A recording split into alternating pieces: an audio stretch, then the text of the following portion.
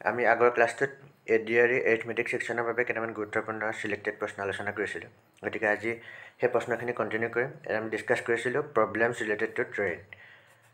First পাৰ্টত আমি যিখিনি discuss কৰিছিলোঁ তাত স্থিৰ বস্তু এটাক এখন ট্ৰেইনে অতিক্ৰম কৰোঁতে লগা সময়ৰ বিষয়ে আলোচনা কৰিছিলোঁ এবাৰ কথাটো হৈছে দুটা বস্তুৰ ট্ৰেইনখন আৰু আনটো বস্তু দুইটাই কি হ'ব চলন্ত হ'ব অৰ্থাৎ মুভিং হ'ব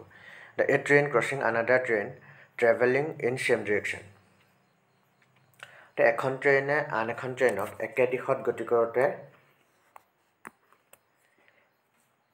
যি সময় লাগিব সেই সময় আমি নিৰ্ণয় কৰিম crossing another train travelling in same direction এই কথাটো কি প্ৰথমে আমি চিনাৰীটো বুজি লওঁ এখন ট্ৰেইন গৈ আছে এটা স্পীডেৰে আৰু বেলেগ এখন ট্ৰেইনে তাক অতিক্ৰম কৰিছে ডেট মিনছ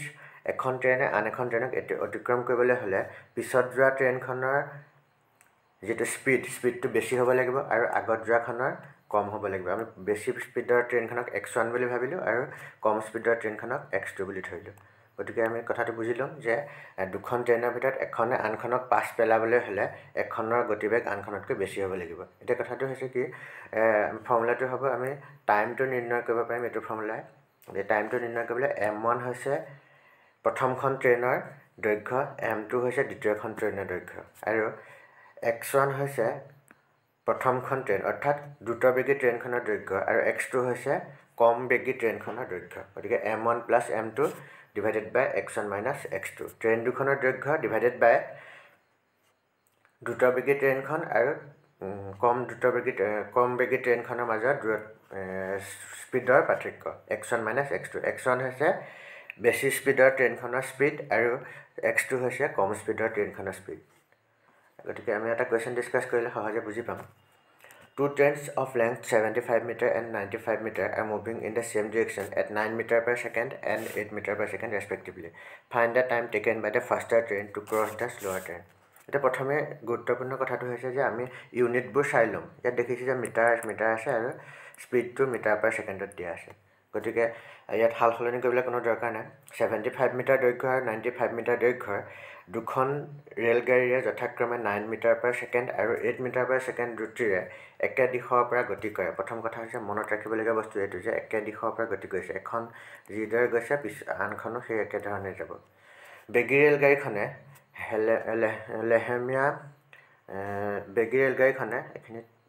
স্পেচ থাকিব লাগিছিল লেহেমীয়া ৰেলগাড়ীখন অতিক্ৰম কৰোঁতে লগা সময় নিৰ্ণয় কৰে এটা কথাটো হৈছে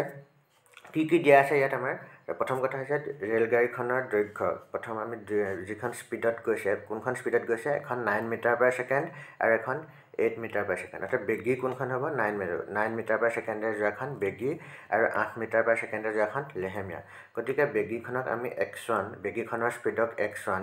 আৰু লেহেমীয়াখনৰ স্পীডক x2 ৰে আমি ডিনোট কৰিম ঠিক আছে আৰু এই যিখন x1 খনৰ দৈৰ্ঘ্যটোক আমি m1 আৰু আনখনক m2 ৰে বুজাম এটা ফৰ্মুলাটো হৈছিলে কি ফৰ্মুলাটো আছিল m1 + m2 divided by x1 - x2 m1 + m2 divided by x1 - x2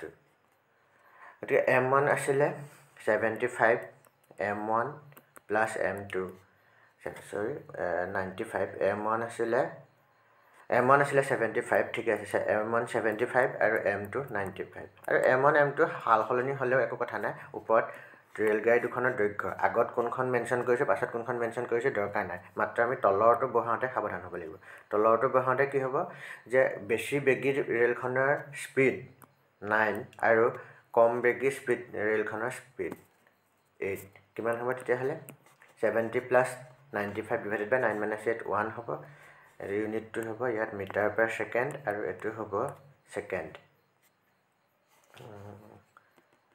এটো ওপৰত হ'ব ৰেলগাড়ীখনৰ দৈৰ্ঘ্য হ'ব মিটাৰ 75 মিটাৰ আৰু 9 মিটাৰ আৰু তলত হ'ব metre per second 9 metre per second divided by 8 metre per second -8 metre per second 9 metre per second -8 metre per second ই ওপৰৰ ৰাশিটোক হৰণ কৰিম 9 পৰা 8 গ'ল থাকিল 1 ওপৰত যোগ কৰিলে কিমান পাম 10 9 7 16 17 170 divided by 1 that means 170 second আমি গম পাওঁ যে সেকেন্ডটো কেনেকৈ ওলালে যে মিটাৰ ডিভাইডেড বাই মিটাৰ পাৰ ছেকেণ্ড কোনোবাই যদি জানিবলৈ বিচাৰিলে যে ছেকেণ্ড কেনেকৈ ওলালে মিটাৰক মিটাৰ পাৰ ছেকেণ্ডেৰে হৰণ কৰিছোঁ তো এটা ৰাশি আনটো ৰাশিক হৰণ কৰিলে পূৰণ হ'লে ই লুটি খাই যাব ওপৰত ছেকেণ্ড থাকিব তলত মিটাৰ থাকিব মিটাৰ মিটাৰ কটাকটি যাব থাকিব ছেকেণ্ড কোনোবাই ইমানখিনি চাবলৈ নিবিচাৰিলে সহজে বুজি পাব পাৰিব যে আমি উলিয়াই আছোঁ সময় দি বাকীকেইটা এককত বাকীকেইটা ৰাশিত সময়টো ছেকেণ্ডত আছে গতিকে উত্তৰটো ছেকেণ্ডত ওলাব 170 ছেকেণ্ড একেবাৰে সহজ প্ৰশ্ন খালি মনত ৰাখিবলগীয়া কথাটো হৈছে যেতিয়া ৰেলগাড়ী দুখন একে দিশৰে গতি কৰিব তেতিয়া সিহঁতৰ বেগৰ পাৰ্থক্যৰে আমি হৰণ কৰিম বাকী দৈৰ্ঘ্য দুটা সদায় যোগেই হ'ব ট্ৰেইন দুখনৰ দৈৰ্ঘ্য যোগেই হ'ব মাত্ৰ সিহঁতৰ পাৰ্থক্যৰে আমি হৰণ কৰিম নেক্সট টাইপটোলৈ যাওঁ নেক্সট টাইপটো হৈছে এ train crossing another train travelling in opposite direction এখন ট্ৰেইন এফালেদি যাব আনখন ট্ৰেইন সন্মুখাসন্মুখী অপজিট ডিৰেকশ্যন মিনছ মুখামুখিকৈ আহিব তো মুখামুখিকৈ অহা সময়ত ট্ৰেইন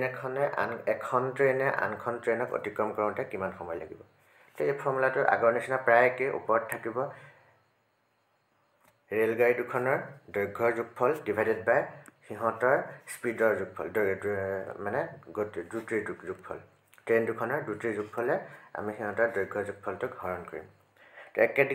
দৈৰ্ঘ্যৰ দুখন ৰেলগাড়ীয়ে সমান্তৰালভাৱে বিপৰীত দিশৰ পৰা ক্ৰমে 65 কিলোমিটাৰ প্ৰতি ঘণ্টা আৰু 85 কিলোমিটাৰ প্ৰতি ঘণ্টাৰ দ্ৰুতিৰে গতি কৰে ৰেলগাড়ী দুখনে এখনে আনখনক অতিক্ৰম কৰোঁতে 6 ছেকেণ্ড সময় লাগিলে ৰেলগাড়ী দুখনৰ দৈৰ্ঘ্য কিমান ঠিক আছে এইটো আগৰ অংকটো চিধা চিধিকৈ আমি সময়টো উলিয়াবলৈ দিছিলে কিন্তু ইয়াত সময়টো দিয়া আছে আমি গম পাওঁ যে আমাৰ যিটো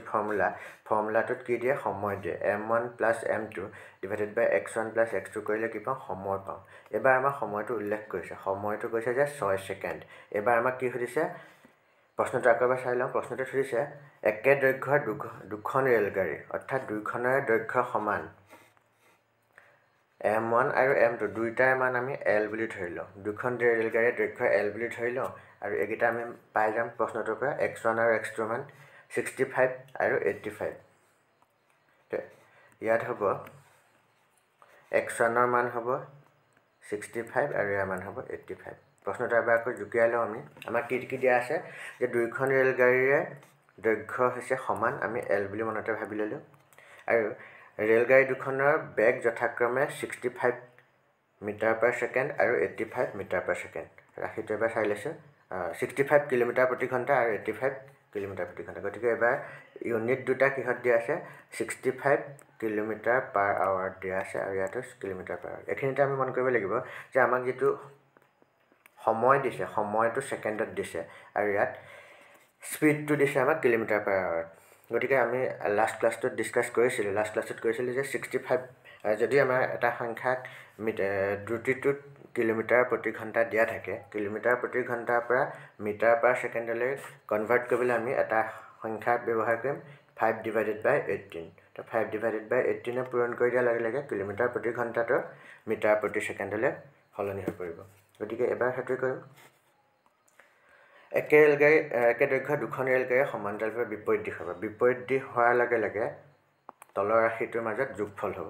আৰু একে দিশত থাকোঁতে সিহঁতৰ আমি পাৰ্থক্য ব্যৱহাৰ কৰিছিলোঁ অৰ্থাৎ মাইনাছ কৰি ব্যৱহাৰ কৰিছিলোঁ এবাৰ আমি প্লাছ কৰি ব্যৱহাৰ কৰিম প্ৰথম কথা কৈছে ৰেলগাড়ী দুখনৰ দৈৰ্ঘ্য সমান দুইখন ৰেলগাড়ীৰ দৈৰ্ঘ্য আমি l বুলি ধৰি ল'লোঁ m1 আৰু m2ৰ মান হ'ল l তলত কৈ পাতিব লাগে আমি x1 + x2 তো x1 মানে হৈছে 65 into 5/18 5/18 কিয় পূৰণ কৰিছে আপোনালোকে হয়তো ধৰিব পাৰিছে প্লাছ 85 into 5/18 5/18 পূৰণ কৰাৰ কাৰণটো হ'ল যে ইয়াত আমি কিলোমিটাৰ প্ৰতি ঘণ্টাৰ পৰা মিটাৰ পাৰ ছেকেণ্ডলৈ কনভাৰ্ট কৰিছোঁ আৰু মিটাৰ পাৰ ছেকেণ্ডলৈ কনভাৰ্ট কৰাৰ যুক্তিটো হৈছে যে আমাক যিটো সময় দিয়া আছে সেই সময়টো ছেকেণ্ডত দিয়া আছে ইকুৱেল টু 6 ছেকেণ্ড গতিকে ইয়াত থাকিব টুৱাইচ l থাকিব আৰু এফালে আমি যদি 5/18 কমন লওঁ 5/18 কমন ল'লে ব্ৰেকেটৰ ভিতৰত থাকিব 65 + 85 ইকুৱেলছ টু হ'ব 6 গতিকে ইয়াত থাকিব টুৱাইচ l ইকুৱেল টু 6টো ইয়াতে থাকিব আৰু এই গোটেই ৰাশিটো টুৱাইছ লগ হৰণ হৈ আছিলে সিফালে যোৱাৰ লগে লগে পূৰণ হ'ব অৰ্থাৎ 5/18 ইনটু ইহঁত দুটাৰ যোগফল পাছে পাছে 10 শূন্য কৰিলে 28 14 150 ঠিক আছে হৰণ কৰিলে আমি কিমান পাম 6 3 গুণ 18 3 150 যাব 3 5 গুণ 15 5 5 গুণ 2 আমি কাটি লৈছোঁ 2 50 যাব 25 বাৰ 5 25 গুণ 125 125টো কি ওলালে আমি গোটেইবোৰ দৈৰ্ঘ্য মিটাৰ যদিও কিলোমিটাৰ প্ৰতি ঘণ্টাত আছিলে আমি 5/18 পূৰণ কৰাৰ লগে লগে মিটাৰ পাৰ ছেকেণ্ডলৈ আমি কনভাৰ্ট কৰি দিলোঁ অৰ্থাৎ দৈৰ্ঘ্যৰ ইউনিট আমি মিটাৰ হিচাপে লৈছোঁ গতিকে 125 মিটাৰ হ'ব ৰেলগাড়ী দুইখনৰ দৈৰ্ঘ্য সমানে আছিলে প্ৰথমখনৰ ৰেলগাড়ীৰ দৈৰ্ঘ্য L দ্বিতীয়খনৰ L গতিকে দুইখন ৰেলগাড়ীৰে দৈৰ্ঘ্য হ'ব 125 মিটাৰ উত্তৰটো হ'ব 125 মিটাৰ নেক্সট এটা কুৱেশ্যন আছে কুৱেশ্যনটো হৈছে Two trains of equal length are running on parallel lines in the same direction at 46 km/h and 36 km/h respectively. The faster train passes the slower train in 36 seconds. The length of the train is. It is a question to say that parallel lines in same direction. But the same direction will go like একে দিশৰ পৰা আহিছে একে দিশৰ পৰা থাকিলে আমি কি কৰিছিলোঁ মাইনাস কৰিছিলোঁ আৰু অপোজিট ডিৰেকশ্যনৰ পৰা যেতিয়া আছিলে অপোজিট ডিৰেকশ্যনৰ পৰা থাকোঁতে আমি সদায় প্লাস কৰিছিলোঁ গতিকে তলত থাকিব x1 minus x2 same direction গতিকে মাইনাস আৰু ওপৰত m1 plus m2 equal to দিয়া আছে 36 সেকেন্ড টাইমটো দিয়া আছে 36 সেকেন্ড এবাৰ কি উলিয়াব লাগে the length of each train কথাটো আগৰ অংকটোৰ নিচিনা একেই হ'ল মাত্ৰ এই সূত্ৰটো সলনি হ'ল x1 plus x2 ঠাইত x1 minus x2 হ'ল গতিকে এটো নিজে কৰি আনসাৰটো কমেন্ট বক্সত জনাব আপোনালোকে